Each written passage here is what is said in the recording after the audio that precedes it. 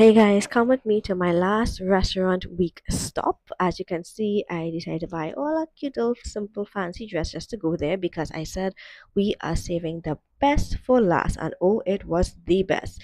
It didn't take long for us to get our food or to be seated, and I love how this place is because they serve no alcohol. So we literally had like Coca-Cola, apple juice, and I had the orange wine just to match my dress, and wow, that was literally fresh and refreshing. So here's me just taking a sip and being like, all cutesy cutesy, all demure. But trust me, I'm here to put down.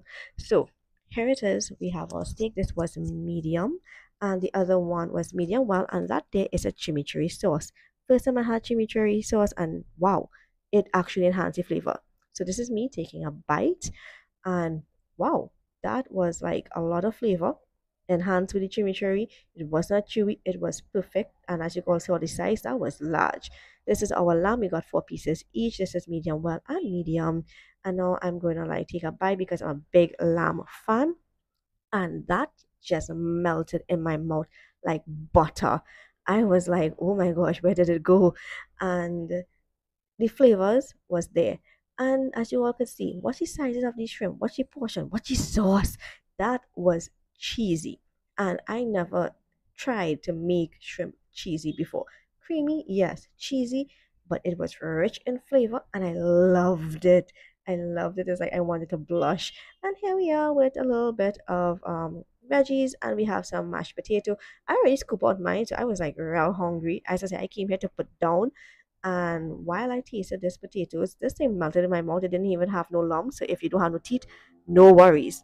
And this is the Alfredo. They use spaghetti noodles, which I love. And when I tasted that, that was creamy. And I think that paired very well with the shrimp because it's like, Alfredo, shrimp Alfredo.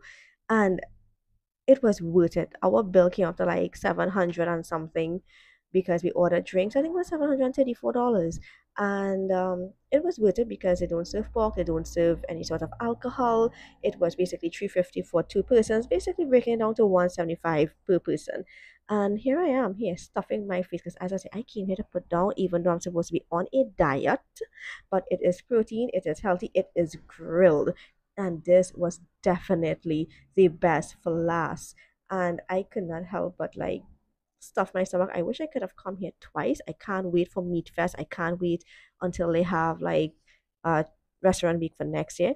And obviously, I have to take a photo with the man himself, the man of the hour, Mr. Paul A. Grant. And then we ended up South Park just to finish off the night with a couple drinks. And here is my review when I came home.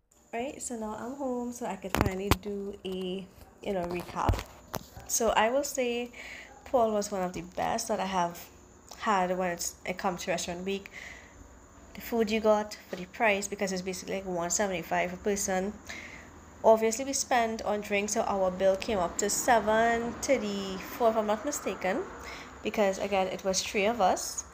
And the drinks wasn't really much because it was like $15, but obviously when you add in your service charge and VAT, the ambience was nice. It was busy, it had nice music, it had no problem for park. When we reached there, they had a security, which was really nice. We were seated, we didn't have to wait too long.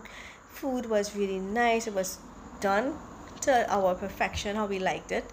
Because I saw someone who went there, again everyone's taste vary, and they were like they didn't like it. And I saw some of the comments and I was like, okay, I'm kind of like thinking twice because I had burgers from them and I was like looking forward to go in, and I was thinking twice.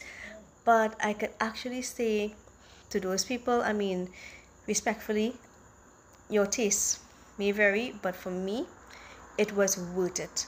I enjoyed it, and to me, it's like either you went on a really off day or you just need flavor in your palate. But Paul A. Grant was worth it for Restaurant Week. I can't wait for Meat Fest that they're going to have in October, and I can't wait for next year if they're having Restaurant Week again. So that's it.